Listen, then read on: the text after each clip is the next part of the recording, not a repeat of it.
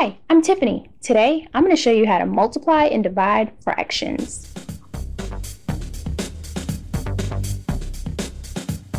Multiplying and dividing fractions. When multiplying fractions, you want to multiply your numerators, then multiply your denominators, then simplify. When dividing, you want to remember the rule, keep it, change it, flip it, and then simplify. Example number 1.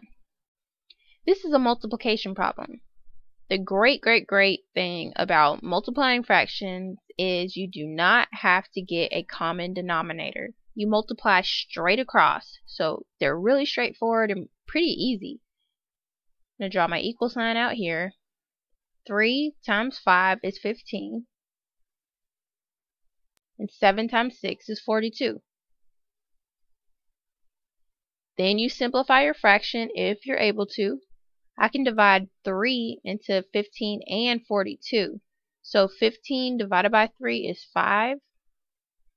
And 42 divided by 3 is 14. Let's move on to example number 2. Example number 2. I have 1/9 times 1/2. Multiply straight across. 1 times 1 is 1. And 9 times 2 is 18. So my answer to example number 2 is 1/18. Let's move on to example number 3. Example number 3. We have a division sign. So for this example, we are dividing. We need to remember the rule, keep it, change it, flip it.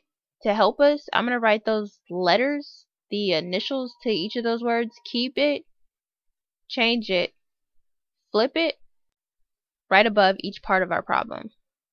I'm going to keep my first number the same. So my 8/13 just gets rewritten. I'm going to change my division sign to a multiplication sign, and I'm going to flip my last fraction to its reciprocal. A reciprocal means you switch the position of the numerator and the denominator. The numerator becomes your denominator, and your denominator becomes your numerator. Now you solve like a regular multiplication problem. 8 times 3 is 24. 13 times 2 is 26. I can divide 2 into both my 24 and 26 to simplify, and that would give me 12/13. So my answer to example number 3 is 12/13. Here's example number 4. We have another division problem. We need to remember our letters to help us remember our steps. K is for keep it, C is for change it, and F is for flip it. We're going to keep our 4/15 the same. We're going to change our division sign to multiplication and flip our last fraction to its reciprocal. 4 times 5 is 20.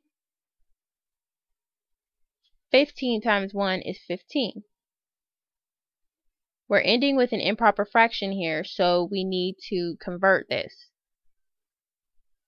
I know that 15 goes into 20 one time.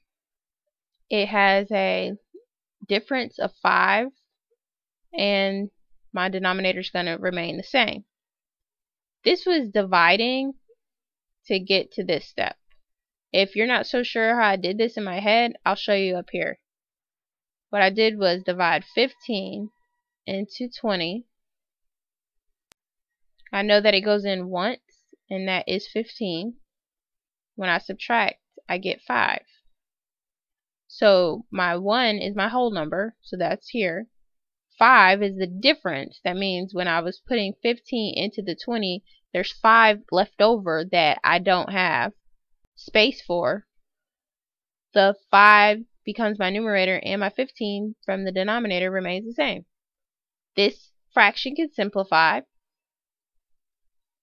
I can divide 5 into my numerator and my denominator. The 1 just comes over. We're only simplifying the fraction part. 5 divided by 5 is 1, and 15 divided by 5 is 3. My answer to example number 4 is 1 1/3. Let's move on to example number 5. Example number 5, division again. I need to keep it, change it, flip it. Keep this number the same, change this to multiplication, and flip this.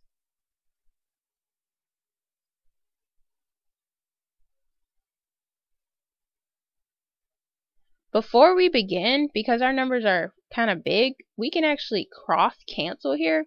It'll give us smaller numbers to work with. When you cross cancel, you usually work on the diagonal, okay?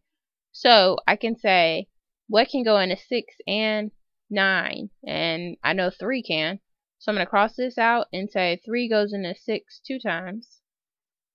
3 goes into 9 3 times. I'm going to do the same over here. It looks like 3 is the same number that can go over here as well. So 21, 7 goes into 21 3 times. And 3 going into the 15, that's 5 times. So now I have new fractions to work with. I have 2 7ths and 5 thirds, okay? So now I'm going to multiply with these numbers instead of the old numbers because that's easier to work with. Basically what I ended up doing to get this is dividing all the numbers by 3. 2 times 5 is 10. 7 times 3 is 21.